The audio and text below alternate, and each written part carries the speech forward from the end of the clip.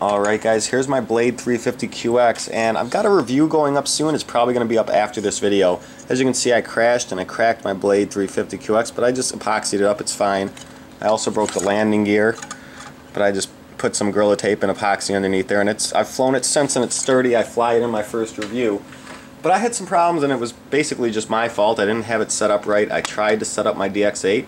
This is a pretty popular radio, so I'm going to show you guys what you need to do when you get this 350QX bind and fly home, what settings you have to do. So let's go through and I'm going to show you. First thing is, in your model type, that's going to be acro or airplane, so make sure that's on airplane. You're also going to go down to your switch select, and in here, this is how you're going to set it up. Everything is going to be inhibited except for F mode to gear and flap to aux 1. So go ahead and pause on the screen if you want and get your DX8 to this screen, and you'll be able to set these up. Where these are, just to show you so you guys know, you hold down your scroll button on the right side here, turn on your transmitter, and the model type was the airplane or helicopter. Keep scrolling down, and the switch select is where we had this screen. So that's in the main menus here. Once you do that, go ahead and go back to the main screen, and in here there's a couple things to do. Go to servo setup and go to reverse, and then go to aux 1 and reverse aux 1. It's the only one you have to reverse, and then get out of there. Also go down to throttle cut, set that to -10 and to trainer.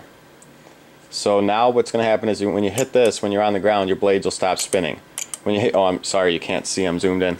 When you hit your trainer button up here, your blades will stop spinning. And when you hit this flap switch down to the bottom, your helicopter will automatically land. That's the auto land or go home function.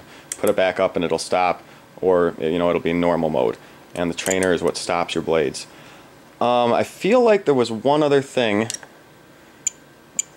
that I had to do. Get that back to 10. Throttle curve, flap system, mixing timer. I think that's all we have to do, the servo setup of that. And then if you want, you can set some expo. I usually don't use any expo on this one. When I flew it, I didn't need any, but if you want, set like 40% expo for yourself. And other than that, there's nothing else you have to do.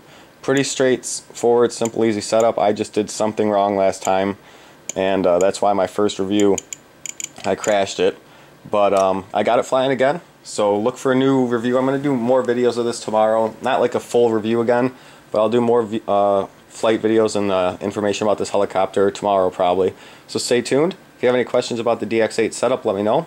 See you guys later. Happy flying.